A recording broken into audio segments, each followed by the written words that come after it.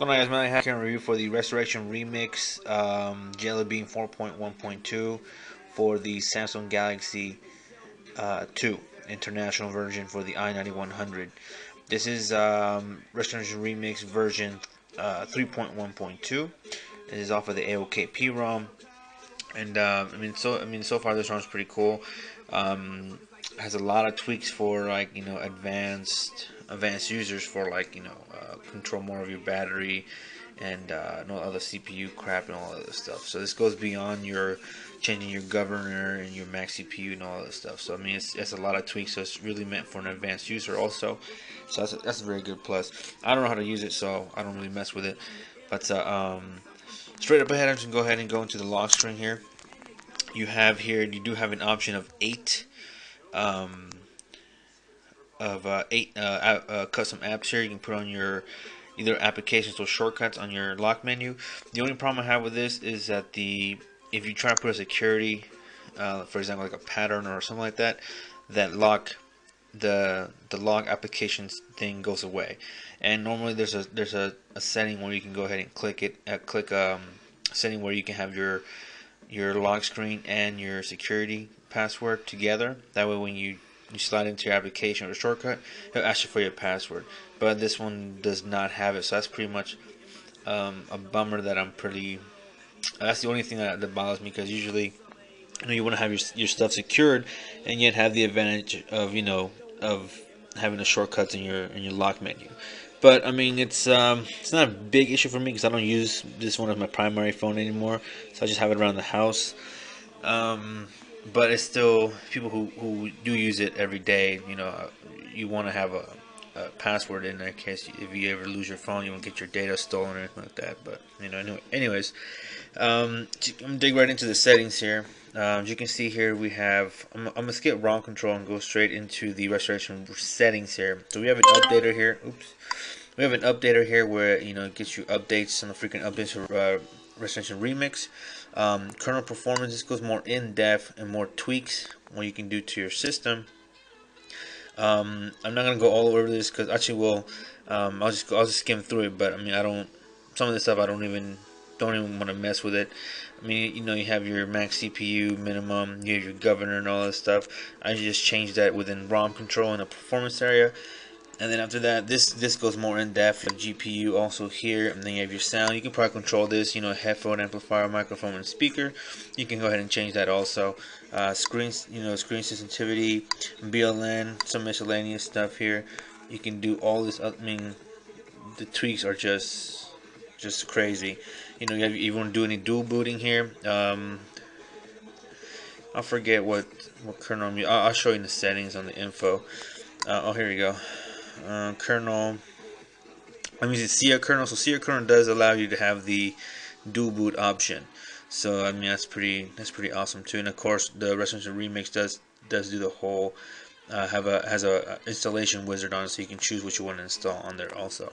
So I mean that's also a pretty good thing. So if people who want to go more in depth in tweaking your phone, that's also pretty good. It comes with a file manager, which is basically just a root explorer basically.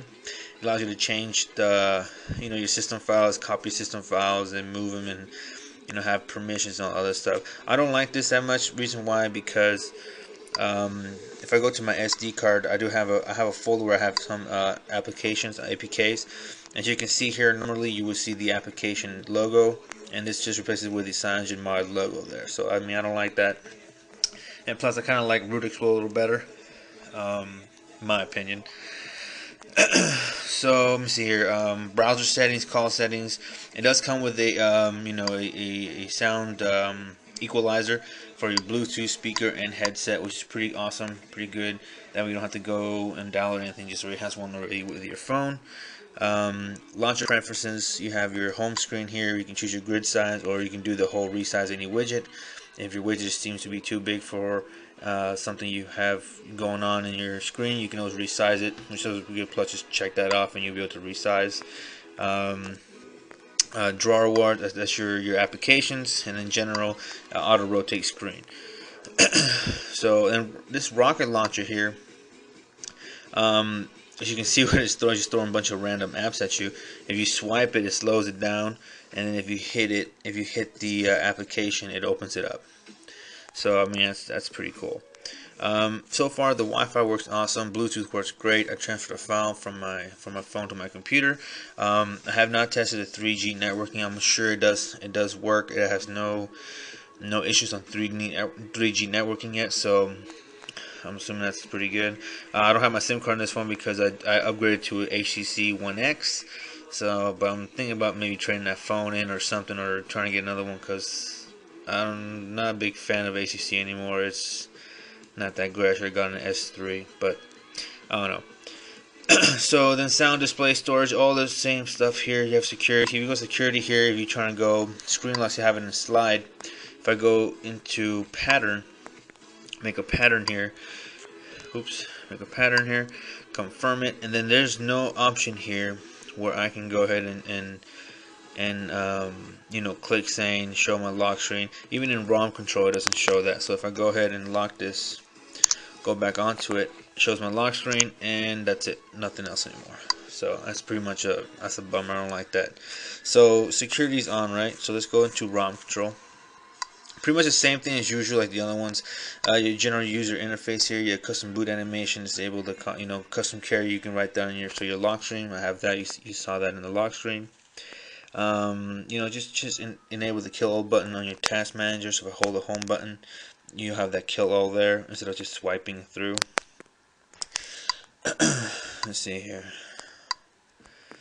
So then we have, you know, hold back to kill, you have enabled dual panel here. This is not what you're thinking about, the dual panel like the Omega ROM. This dual panel here will just make it look like a tablet within the settings. So you have one section, it will be split in half, where one side would be the, like the, I guess the selections, and the right side will be the options of that menu. So, and here you have 180 degrees, show menu, you know, all the other stuff here. So.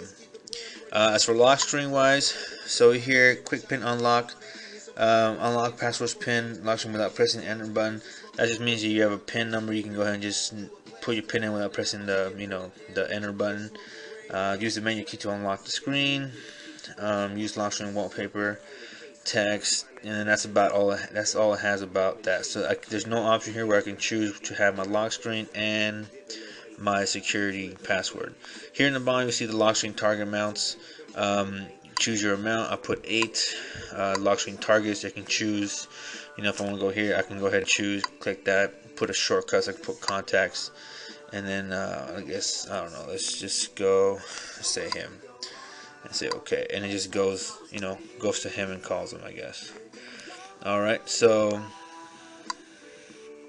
oh, and that's about it. Okay, so and then you have enable weather. You gotta enable your GPS also, and then you have enable your calendar, which is just goes off of Google Calendar. I believe it shows it up your next, you know, updates or birthdays or whatever you have in your calendar. It shows up in your lock screen. Also pretty good. Plus, I mean, I don't use Google Calendar anyways, but I mean, it's pretty good. And then just pretty much the same thing like the other ROMs here. You have the power menu. You can go ahead and, you know, choose what you want to have in the power menu. When you're about to turn off, you hit the power button. It'll show you the little toggles at the bottom for screenshot, like stuff like that. So if I hit the power button here, like I am now, I'm about to turn it off. I have little toggles down here, and you know, I have a mute, vibrate, you know, more settings up here, stuff like that. So you can control that within the ROM control area. Clockwise, you see you go clock style, you go AM, PM, you know, right, center. As for the battery, I use circle mod. You have weather. You see battery, I use circle mod always. That's the best one. Colors don't change, I believe. I think maybe they do. Let me see. Clock. Color. Let's just say red or something, or pink. There, so it does change, so that's pretty good. Then you have your signal, then you have your sound, weather, vibrations, performance. You can always change your governor, and then your current speed, and all the other good stuff. So that's pretty much it, you guys. You know, I'm just trying to make this quick because my battery's running low.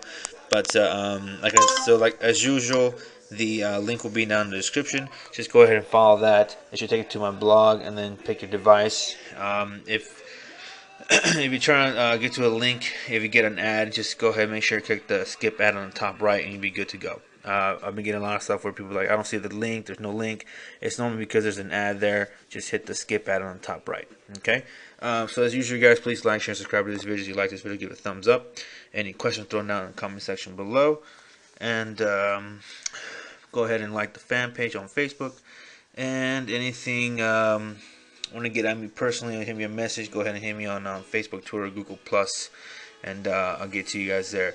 So like I said, I've been trying to get your questions answered as soon as I could. You know, so if you have a question that I don't know, I try to look for it, and then usually I either answer you right back or I forget. So I always just send me another back, you know, a forward message saying like, hey, what's up? You know, what's up with this? So that's pretty much it, you guys. So take it easy.